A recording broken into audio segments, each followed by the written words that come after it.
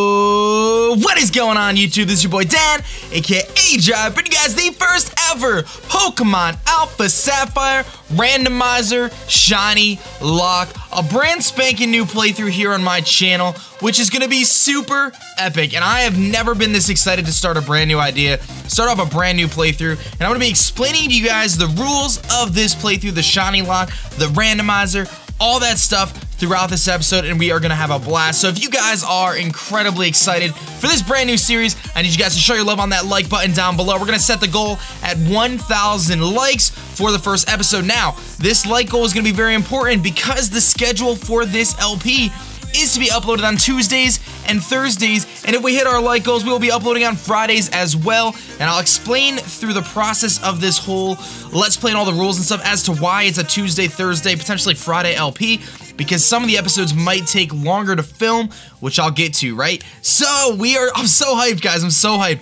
So what we're gonna be doing here, and I'll kind of skip through some of the initial dialogue here because I'm sure we've seen it before, right? This is Pokemon Alpha Sapphire, we know that, but there are some really cool twists here. So one of the first things we're doing is we are randomizing Pokemon Alpha Sapphire. What that means is the Pokemon we encounter on every route, random. The Pokemon we encounter from the trainers that we face, random. Gym leaders, all that stuff are gonna have random Pokemon. We're not gonna know what they are. Now, because I've had issues with randomizers in the past and kind of steered away from them, I decided to make some tweaks to what a standard randomizer might do. So some of the things we have is we're actually randomizing based on base stat total. So I'm not gonna run into Hydreigons or Suicunes or things like that on the first route of the game. I've also made it so legendaries cannot be found in the wild randomly.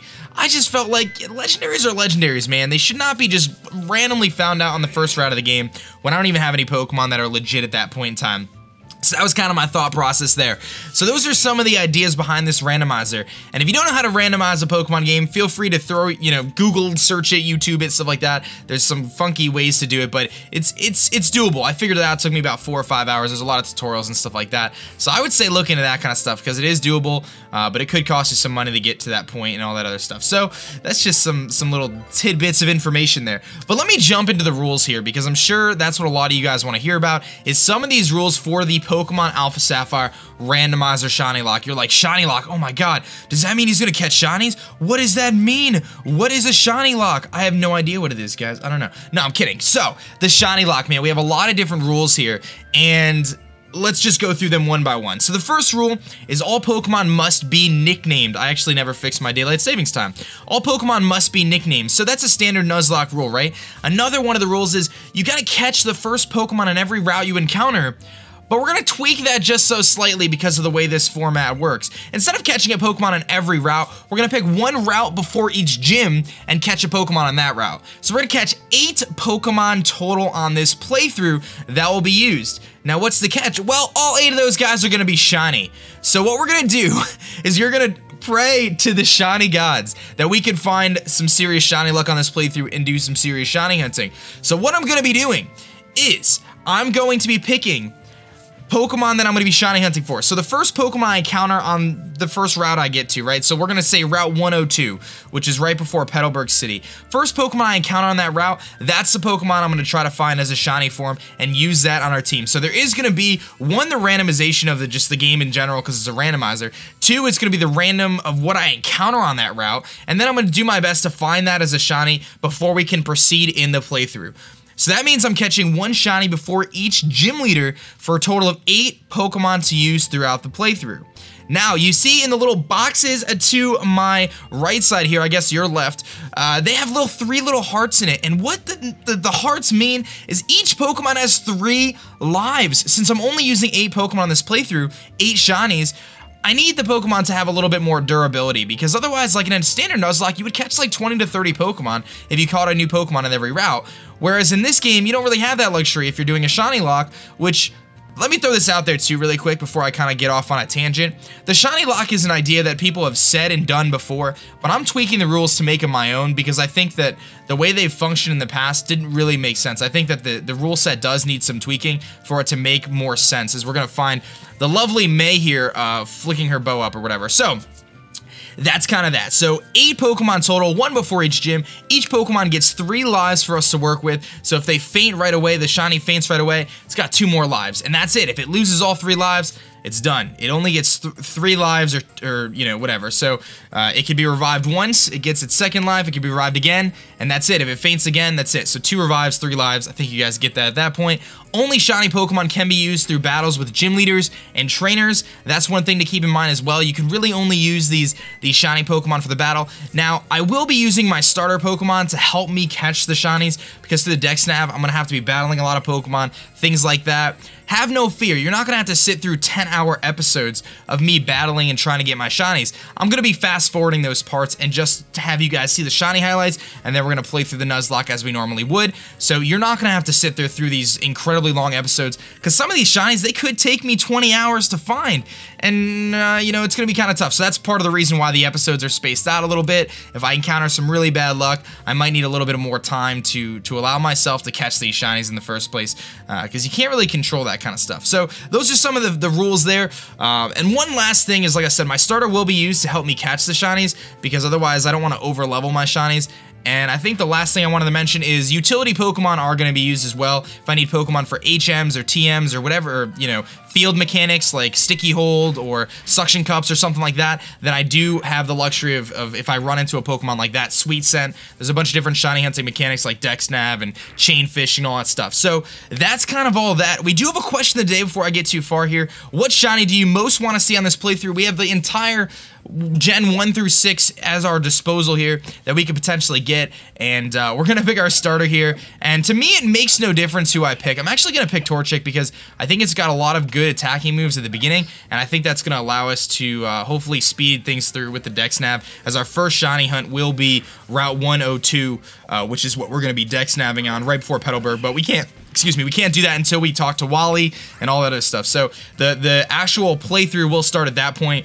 Once we get to Wally, we talk to Wally, we say, all right, Wally, this is the dealio, and he's going to say, all right, well, now you get the upgraded Dex Snap, and that is when the hunt is going to begin. Now, I did not hack in a Shiny Charm. I don't have a Shiny Charm in this game. I'm not going to hack the Shiny Charm in this game. I'm not going to complete the Pokedex to do any of that stuff. Everything is going to be legit. The only thing I still haven't figured out is I may try to get some Super Repels in this game. I might try to, like, hop on and just send some Super Repels over to the game or whatever, just to kind of help with the Shiny hunting. I'm going to try without doing it at first, but if it gets incredibly annoying, just for the purposes of trying to save myself some time, I might throw some repels in the game, but that's gonna be that. So hopefully all the rules are pretty set in stone. You guys get everything. They're in the description, so feel free to check out the description.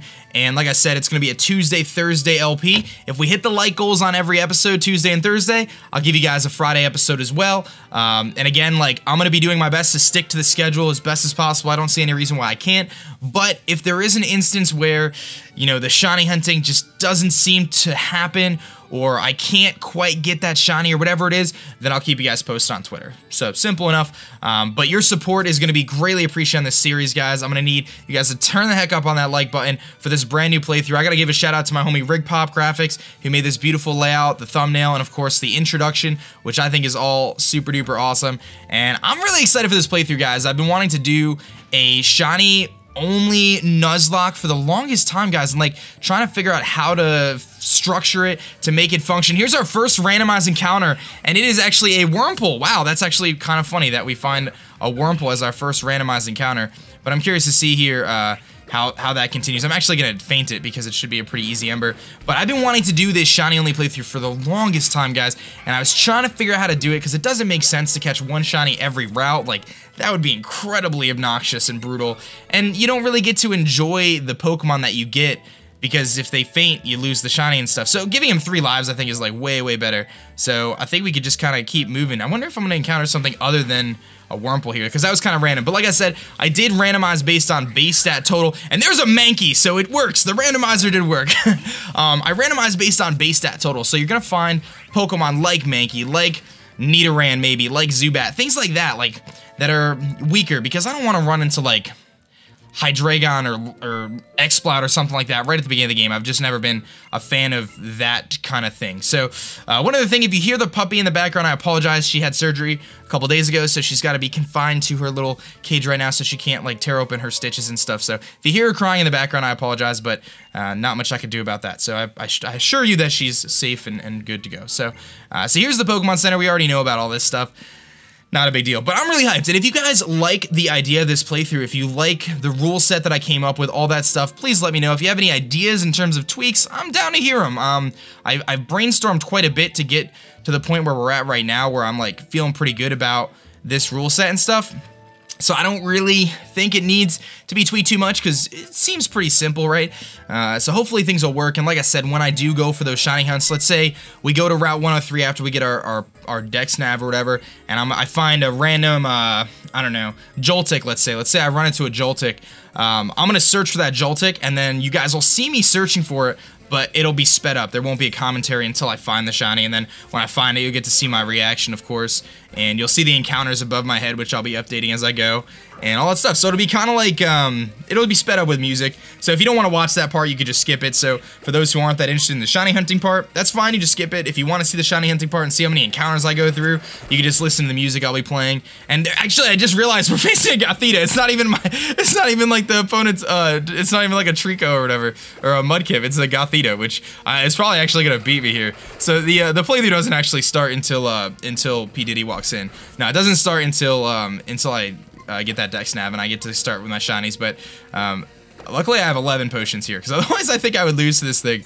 It's actually funny. So I've only ever done one randomizer before in my YouTubing career or so, and it was a Soul Silver randomizer, and it didn't really make it that long, but I feel a lot better about this one. I was able to really customize the randomization settings to make them a little bit more favorable to what I think is what I should rock with and stuff like that. And we were actually in a little bit of trouble here, because if I get hit in confusion here, okay, so we're gonna live, but I'm having a hard time with this Gothita. Luckily, we have a ton of potions, so I can try to get through this first matchup here.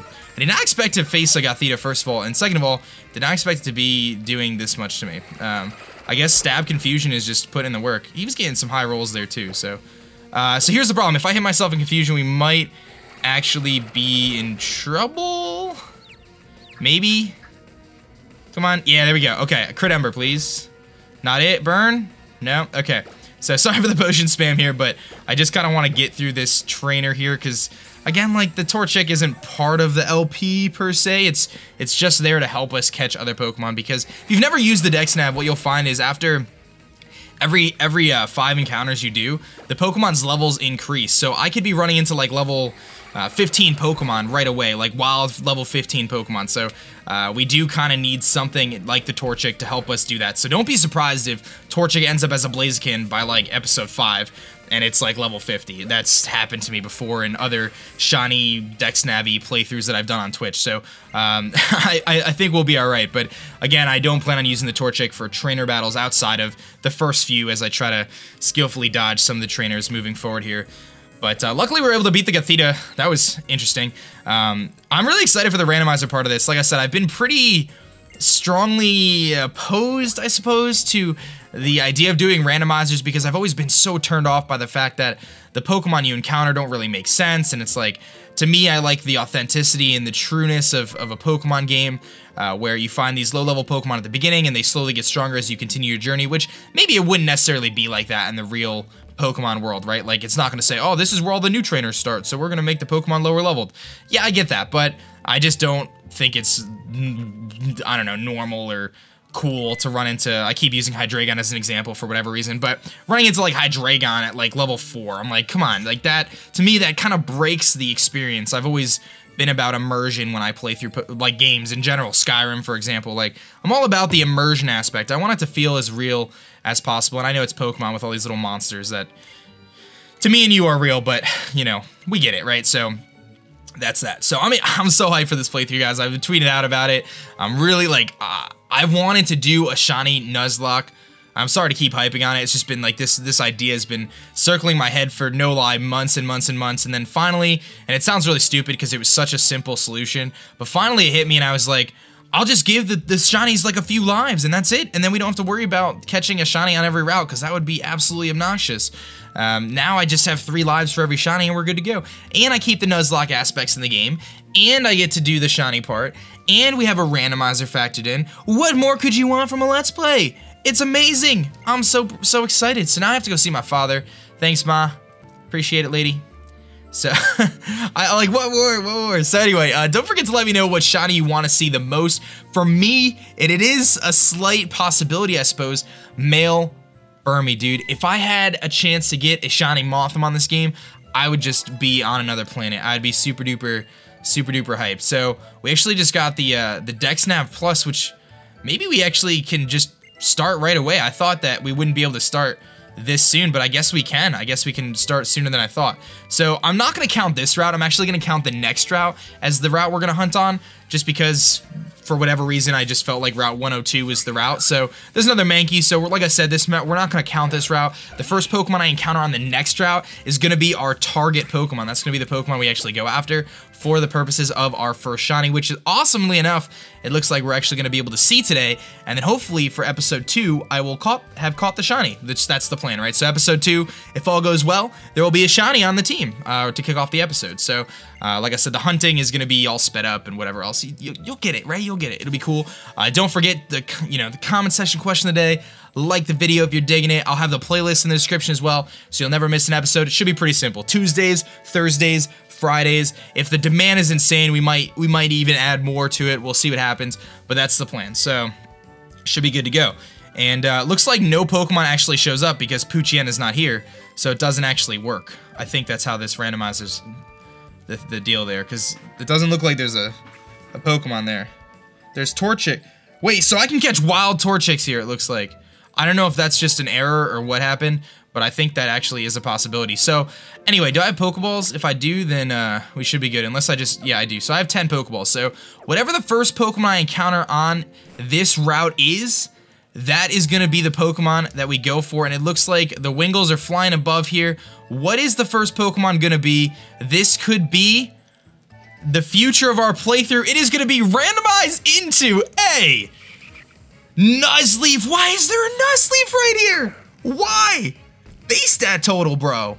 Level 3 Nuzleaf. Well, that is going to be the first Pokemon we shiny hunt for. It's going to be a Nuzleaf on a Nuzlocke, on a ShinyLockes. How much more fitting could it be? Oh my goodness. Can I catch this Nuzleaf without a problem? So I have to catch it, and the reason why I'm going to catch it is because it allows me to search for it in the DexNav at that point in time. So it looks like Nuzleaf is going to be the first shiny we go for here, which isn't bad. I don't know if Roxanne's going to have Rock-type Pokemon, so maybe it's not going to matter at all, but it looks like I could just throw a Pokeball here and hopefully catch this thing without a problem? Maybe? Okay, that didn't happen. So he does have Pound, though, which is really nice. At least he has an offensive move. That's really good. I'm actually surprised to see a stronger Pokemon like Nuzleaf at this point in the LP. I'm a little surprised about that, but that's okay. Hopefully we can catch it, because I only have all these Pokeballs here, and it doesn't seem like it's working exactly too well here. Let's see here. Come on, catch the Nuzleaf, man. It's level 3. It's already weakened to the red. Stay in the Pokeball, buddy. Come on. 1, 2, 3. Yeah! So we caught the Nuzleaf.